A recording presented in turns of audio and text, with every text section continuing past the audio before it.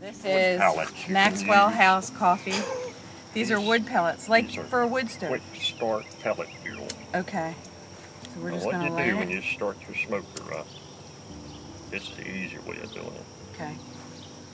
That looks like a brand new smoker. Now let them burn for a little bit. Okay. You got this at Bushy Mountain? I got that from Man Lake. Man Lake Quick Start Smoker Starters. It's in your Man Lake. It's a real easy way to start. And then that's what, cotton? This is just cotton. Raw cotton? Cotton fiber. Cotton fiber. Also from Man Lake? You can get it from Man Lake or you can get it from Brushy Mountains. Got it. This came from Man Lake. Okay. Now, once you get your fire going like that, you put your start first and then your cotton. Put your few wood pellets in it. Okay. And we're getting smoke ready because we're about to open the top up. And it's hot out here. And it's hot, and they're probably going to be a little irritable.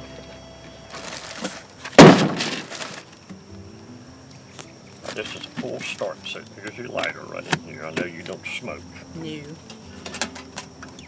What happens when you close it up, the fire goes out, and it just smolders. Okay. For maybe a half an hour. Depends on how you build it is how long you want to use it. Okay. You can build it to last all day if you want. Oh wow, okay. So let's go back here.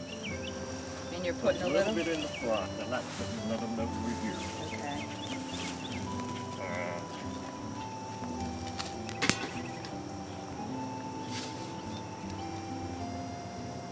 You're using your hive tool to get the outer lid open.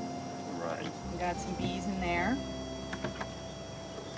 And incidentally, it's Memorial Day weekend. It's actually Memorial Day, May 31st, and it's exactly 32 days since we set these hives up. And I'll hold on to this. Should I keep blowing when I smoke? open this, give it a little shot. Like that? Give it some of this. Is that enough? That's good. No sudden movements. That's good. Push them down in there. There's some great noise going on in here. Sounds like a lot of busy bees.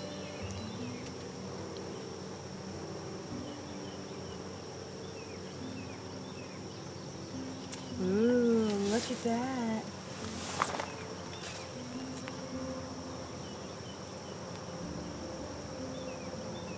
Well, we definitely going to have to put another super on.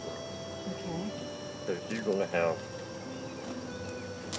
run out of space.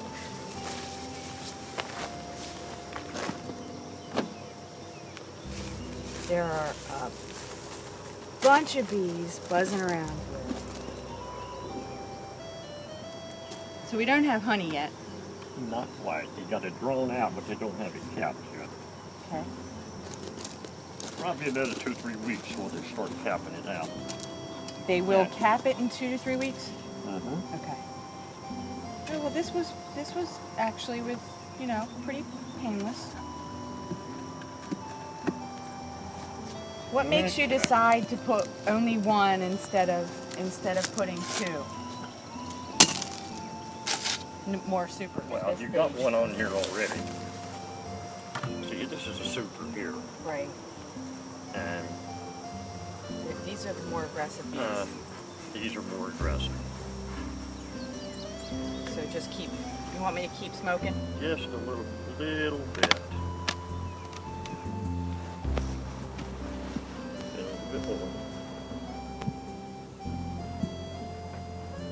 The smoke calms the bees down. That's good.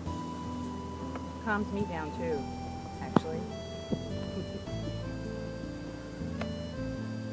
Ooh, look at that. Some of these are capped. Why is it unbelievable? Because this is so far along. To be this far along, in 1 month's time. 1 month's time. This is more like a 5 or 6 month setup. Wow. Do you think it's because you set all this up with supers that have already been drawn? Well, that's about 50% of it. Okay.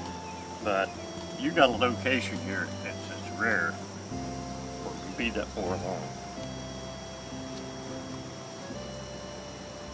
spring, what you're going to have to do here, probably going to have to split these. Take 2 or 3 frames out of there that's got brung comb in, young bees, brood, put them in a box with a new queen, and you start with the hive. But they're called nukes. When you take them out of there, that's what they call a nuke. Okay. It's got everything Already done. All they got to do is put a queen in there and they take off. Okay, But great. Definitely got a location here. We have a good location here. Location, location, location. When I come down to take the honey off, put these back on. Okay. They're already drawn. Okay. All they got to do is fill them out. Okay. So it's a swap. Yeah. And you're going to take those supers back to your place and put it in a centrifuge. Right. And you're going to spin them. And then you'll have those new frames to put back in August, which is better because you still have a honey residue on them. Okay. And they really take off. Okay. See, these honey's been all out of these. Okay. I noticed that you have another queen excluder in there. Did you just have that in there by chance? I just had it in there. I Okay. take it out sometimes when you take them, open them up, the queen screw is filled up with beeswax. You got to try to keep it open. Okay. So if I find one that's really clogged up, You just swap it out. Swap it out. Okay. Put a clean one in. Okay. Now, I had the occasion last year. I put in 12 packages like we did here, Okay. and I put them in April. And at the end of July and the first part of August, they wasn't even this close. Not being what these are right now. Wow. So I think because maybe it's so quiet and peaceful here. well, I don't think it's that as much as something here that they're thriving on. I don't know what it is. They get the flowers and locusts. They like locusts. The trees, you're saying? It's something that they found. It could be over somewhere else. Okay. Helps. Within a 5-mile radius. They will travel, they say 5 miles, but my guess is about 2 miles. Okay. And they could be going across the bay finding some sort of, you never know, they could be over there, about 2 miles over there. Well, and being right up against the water, I wonder if that would be helpful too. It's a combination of a lot of things. Gotta be. Okay. That's just not normal. And they're so heavy. Now down in the bottom, those hives are weighing 100 pounds apiece. Right. The brood box. They built up down inside so heavy you can hardly lift them. Okay. And that's unusual. Very unusual. So did you guys test that? I tried to pick Oh, one okay. up. Tried to pick one up. And it's very, very heavy. That means that a lot of bees are living in there, right? I'd say each one of those has probably got 35 to 40,000 bees in it. That's normal. Okay. They're a good, healthy hive. They say 35 to 40. But some cases, it depends on how big you build it.